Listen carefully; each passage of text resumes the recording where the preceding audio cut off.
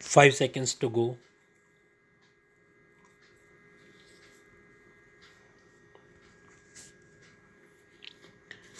Start.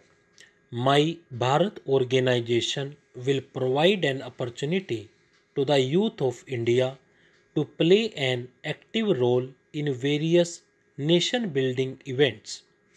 This is a unique effort of integrating the youth power of India in building a developed India. Mera Yuva Bharat's website My Bharat is also about to be launched.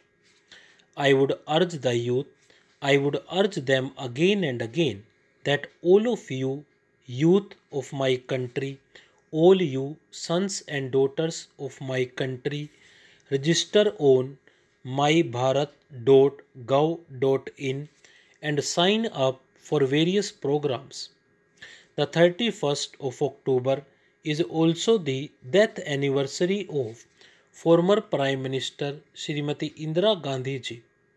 I also pay my heartfelt tribute to her. My family members, our literature is one of the best mediums to deepen the sentiment of the spirit of Ek Bharat Shrestha Bharat.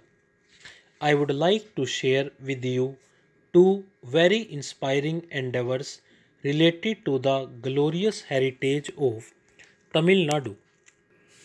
I have got the opportunity to know about the famous Tamil writer Sister Shiva Shankari ji. She has done a project Knit India through literature. It means to knit over a common thread and connect the country through literature. She has been working on this project for the last 16 years.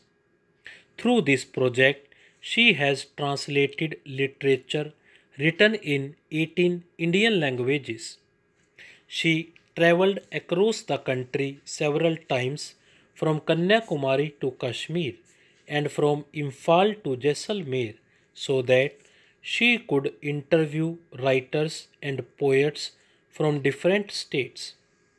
Shiv Shankari ji traveled to different places and published the accounts along with travel commentaries. This is in both Tamil and English languages. There are four big volumes in this project, and each volume is dedicated to a different part of India. I am proud of the strength of her resolve. Friends, the work of Thiru A.K. Perumalji of Kanyakumari is also very inspiring. He has done a commendable job of preserving the storytelling tradition of Tamil Nadu. He has been engaged in this mission for the last 40 years. For this, he travels to different parts of Tamil Nadu, discovers the folk art forms, and makes them a part of his book. You will be surprised to know that till now he has written around 100 such books. Apart from this, Perumalji also has another passion. He likes to research on the temple culture of Tamil Nadu. He has also done a lot of research on leather puppets, which is benefiting the local folk artists there. Shiv Shankari ji and A.K. Perumal ji's efforts are exemplary to everyone. India is proud of every such effort to preserve her culture, which not only strengthens our national unity but also enhances the glory of the country, the honor of the country, in fact, everything. My family members, the entire country will celebrate the Janjatiya Gaurav Divas on the 15th of November.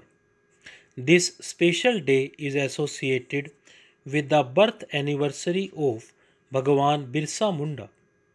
Bhagwan Birsa Munda dwells in the hearts of all of us. We can learn from his life what true courage is and what it means to stand firm on one's resolve. He never accepted foreign rule. He envisioned a society where there was no room for injustice. He wanted that every person should be entitled to a life of dignity and equality. Bhagavan Birsa Munda always emphasized on living in harmony with nature. Even today, we can say that our tribal brothers and sisters are dedicated in every way to the care and conservation of nature. For all of us, these endeavors of our Adivasi brothers and sisters is a great inspiration. Friends, tomorrow, that is the 30th of October, is also the death anniversary of Govind Guruji. Govind Guruji has had a very special significance in the lives of the tribal and deprived communities of Gujarat and Rajasthan. I also pay my tribute to Govind Guruji. In the month of November, we solemnly observe the anniversary of the Magadh massacre. I salute all the children of Mahabharati who were martyred in that massacre. Friends, India has a rich history of tribal warriors. It was on this very land of India that the great Tilka Manjhi sounded the trumpet against injustice. From this very land, Sidho Kanu raised the voice for equality. We are proud that the warrior Tantia Bhil was born on our soil. We remember Shaheed Veer Narayan Singh with full reverence, who stood by his people in difficult circumstances. Be it Veer Ramji Gond, Veer Gundadhur, Bhima Nayak, their courage still inspires us. The country still remembers the spirit that Alluri Sita Ram Raju instilled in the tribal brothers and sisters. We also get a lot of inspiration from freedom fighters like Kiang Nobang and Rani Gadinilio in the northeast. It is from the tribal community that the country got women brave hearts like Rajmohini Devi and Rani Kamalapati. The country is currently celebrating the 500th birth anniversary of Rani Durgavati ji, who inspired the tribal society.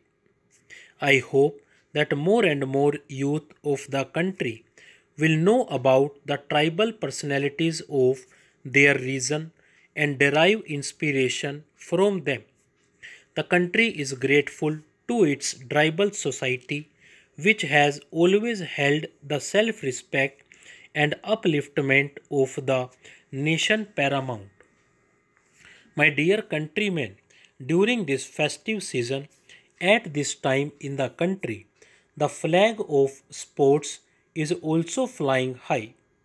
Recently, after the Asian Games, Indian players also achieved tremendous success in the Para Asian Games. India has created a new history by winning 111 medals in these games. I congratulate all the athletes participating in the Para Asian Games.